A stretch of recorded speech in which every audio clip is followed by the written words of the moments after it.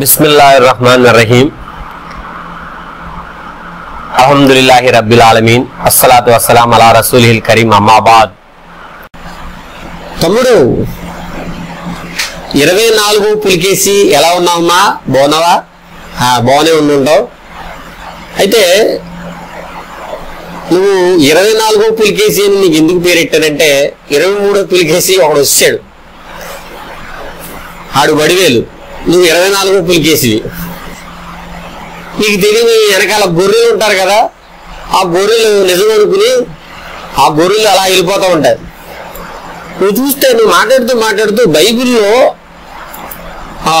1 సమూయేలు 21:1 అహీమేలెకు గురించి చెప్పబడింది అనేటువంటి విషయాన్ని అక్కడ అహీమేలెకు గురించి చెప్పబడింది అంటే లేదు అబ్యాతారు గురించే యేసు కరెక్ట్గా చెప్పాడు అనేటువంటి అబద్ధపు నీచమైన మాటలను మాట్లాడుతున్నావు. ఏం మాట్లాడుతున్నావు? అబద్ధపు నీచమైనటువంటి మాటలు మాట్లాడుతున్నావు. ఎందుకు మాట్లాడుతున్నావు అంటే నీ బైబిల్ నిరూపించుకోవాలని, సత్యమని నిరూపించుకోవాలని. సత్యం కాదది. యేసు అక్కడ అబద్ధం ఆడారా పులికేసి, ఇంకా అర్థమవుతుందా? లేకపోతే యేసు నాకు తెలియదు అనాలే. ఎందుకు?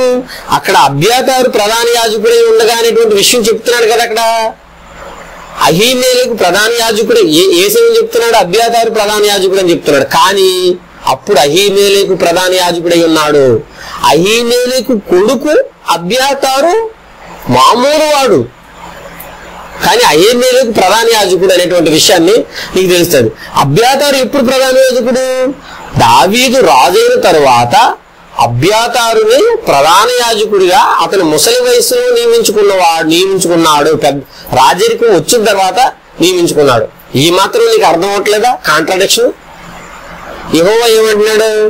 కుండుడు యెహోవా సమాజంలో చేరకూడదు అంటే బాస్టెడ్ నా సమాజంలో చేరకూడదు అనేటువంటి విషయాన్ని యెహోవా చెప్తున్నాడు. మేము చెప్పడం లేదు సుమా. మళ్ళీ నువ్వేమంటావు తెలుసా? బైబిల్, తౌరాతు, జబూర్, ఇంగిల్ తప్పట్టేస్తున్నారు, జబూర్, తౌరాతు, ఇంగిల్ తప్పట్టేస్తున్నారు. రోజు ఇదో పాట పెట్టుకుంటున్నావు నువ్వు. మేం తప్పు చెప్పట్లా. బైబిల్లో బాస్టెడ్ అనే పదం ఉపయోగించబడింది. నీకు కావాలంటే యూదులు ఆ పాడిన పాట నీకు ఈ వీడియోలో నీకు రోల్ చేసి చూపెడతాం, లాస్ట్ లో నువ్వు చూద్ది. కానీ యూదులు ఇప్పుడు కూడా బాస్టెడ్ అనే పదాన్ని పాట పాడుతున్నారు. ఇప్పుడు బాస్టెడ్ అని ఎవరన్నారు? మేము అంటున్నామా? బైబిల్లో యెహోవా అంటున్నట్లుగా యూదులు రాశారు. అంటే బాస్టెడ్ అనేటువంటి విషయాన్ని యూదులు రాశారు. ఎందుకు రాసుకున్నారు? బాస్టెడ్ అనేటువంటి పాటను పాడుతున్నారు, వాళ్ళు పాడుతున్నారు. వాళ్ళని మీరు వెనకేసుకొచ్చారు. ఖురాన్లో అల్లాహ్ తఆలా చెప్తాడు. ఏమని చెప్తాడు? గ్రంథ ప్రజలు మూర్ఖులు అనేటువంటి విషయాన్ని చెప్తాడు. ఎవరి గురించి? యూదులు మూర్ఖులు అనేటువంటి విషయం.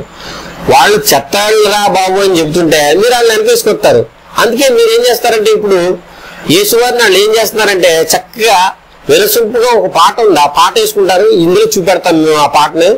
మేము అంటాం లేదు సుమా. నువ్వు మళ్ళీ మధ్యలో మళ్ళీ అబ్దుల్లా ఎలా మాట్లాడుతున్నాడు, జబూర్, తౌరాత్, ఇంజీల్ అనే విషయాలు మాట్లాడుతున్నాడు అనే విషయాలు నువ్వు అనుకోవద్దు. మేము అనడం లేదు. యెహోవా అన్న విషయాన్ని నీకు చూపెడుతున్నావు.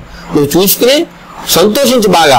Waiting every day since we signed the wedding vows, but still Mary won't let me get under her blouse. I pray to my God, I walk a righteous road, but each and every day the need inside me grows. I got a swelling in my soul, so hard to bear. I need that sweet loving, but she just don't care. I resist temptation, though it brings me strife.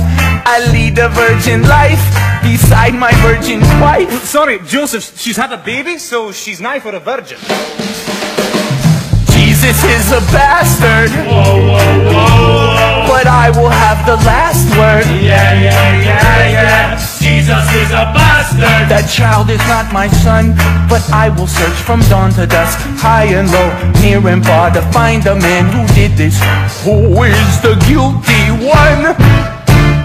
Why don't you just find a new wife, Joseph? No, I love Mary so, she's the apple of my eye. But now another man has been between her thighs.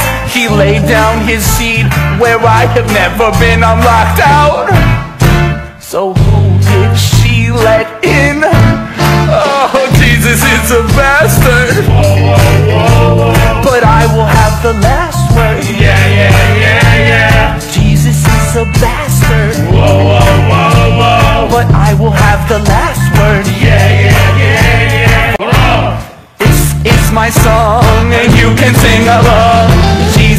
is a bastard, but I will have the last word.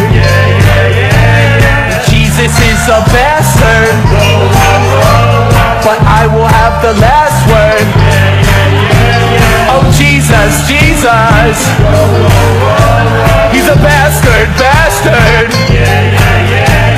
Jesus is a bastard, that child is not my son. But I will search both near and far, high and low, from dawn to dusk, to find the man who did this. Who is the guilty one?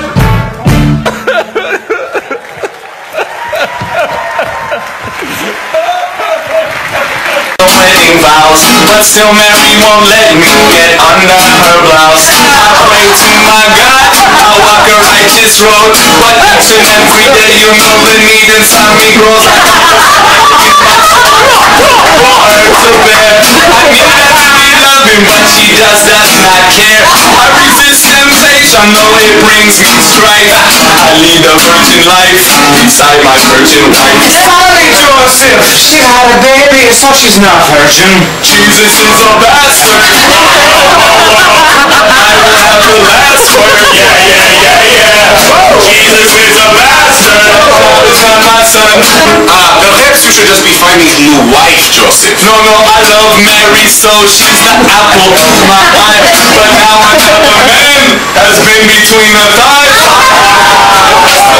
Where I have never been, I'm blacked out. So did she let in? Jesus is a bastard. But I will have the last word. Oh, Jesus is a bastard.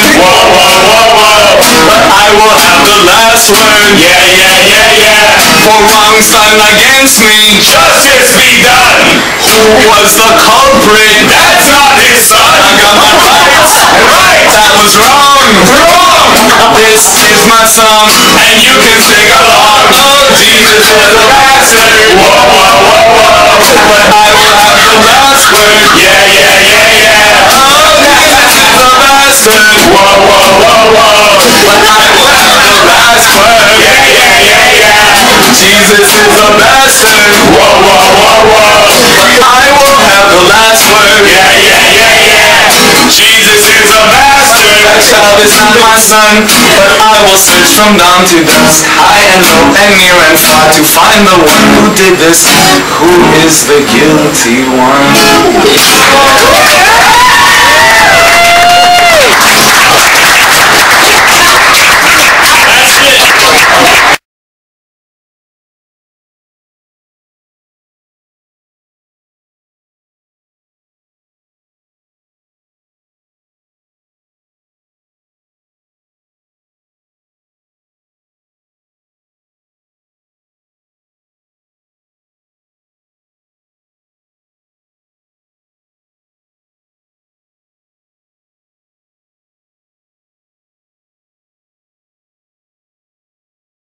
ఇంకొకటి నీకు చెప్పేది ఏంటంటే, నువ్వు చాలా పెద్ద పెద్ద మాటలు మాట్లాడి ఒక విషయం చెప్పావు.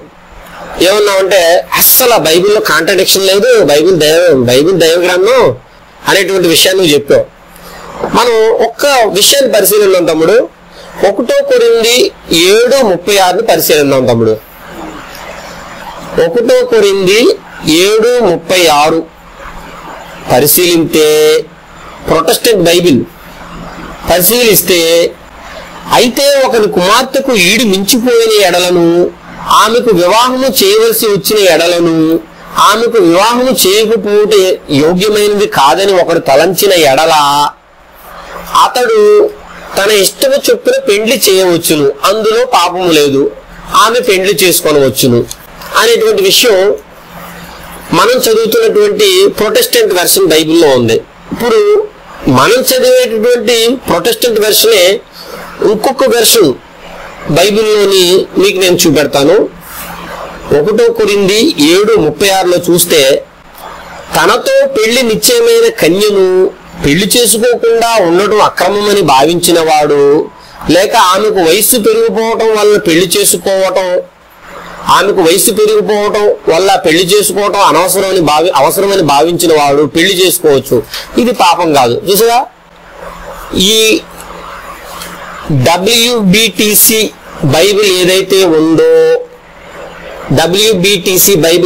ఉందో అది కానీ ఈ తెలుగు బైబిల్ ఏదైతే ఉందో ప్రొటెస్టెంట్ వెర్షన్ ఇప్పుడు మీరు చదువుతున్న బైబిల్ ఏదైతే ఉందో ఈ రెండు బైబిల్లో ఒకదానికొకటి విరుద్ధంగా ఉంది. తండ్రి తన కుమార్తెకి ఈడు మించిపోయిన ఎడల పెళ్లి చేయొచ్చు అనేటువంటి విషయం చెబుతూ ఇక్కడేముంది, ఇక్కడ వేరేగా చెబుతున్నాడు.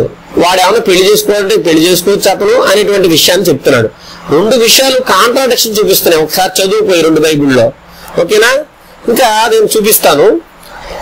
యేసుక్రీస్తు వంశావళి గురించి మీరు భలే రాసుకున్నారా బాబు, ఎంత గొప్పగా రాసుకున్నారంటే మత్తయి సువార్త 1వ అధ్యాయంలో చూస్తే ఒకలాగా, లూకా సువార్తలో 1వ అధ్యాయం చూస్తే ఒకలాగా. ఏంటి లూకా సువార్తలో ఏంటి 2-3 అధ్యాయాల్లో ఏమని ఉంటది,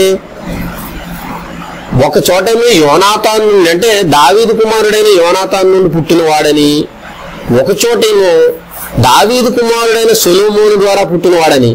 ఇద్దరు తండ్రులకు ఒక అబ్బాయి ఎలా పుడతాడు?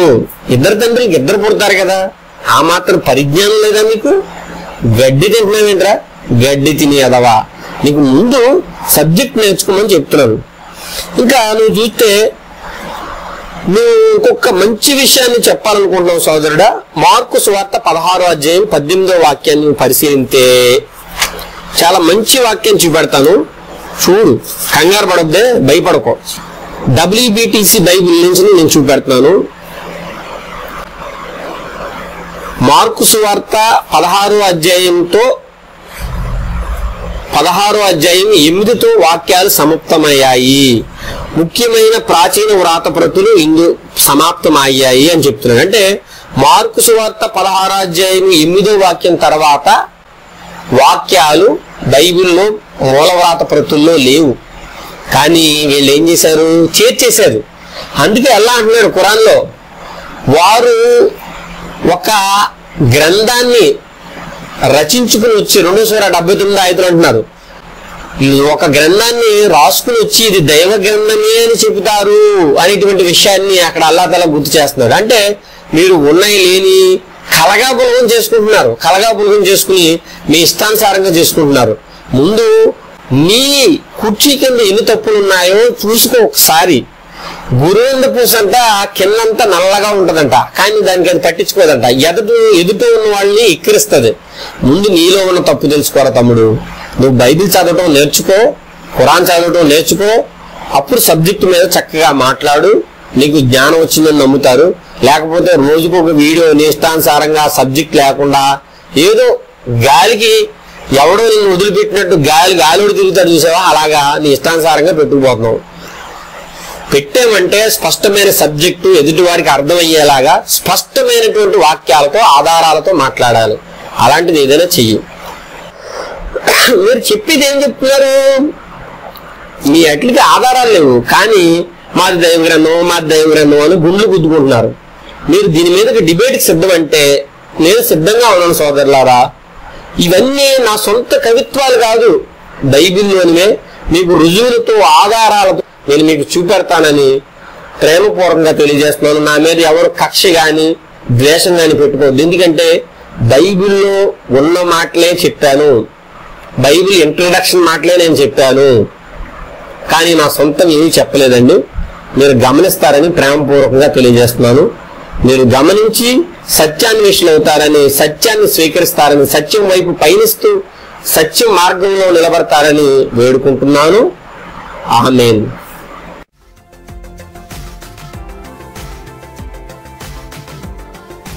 మరిన్ని అప్డేట్స్ కోసం మా ఛానల్ని సబ్స్క్రైబ్ చేయండి.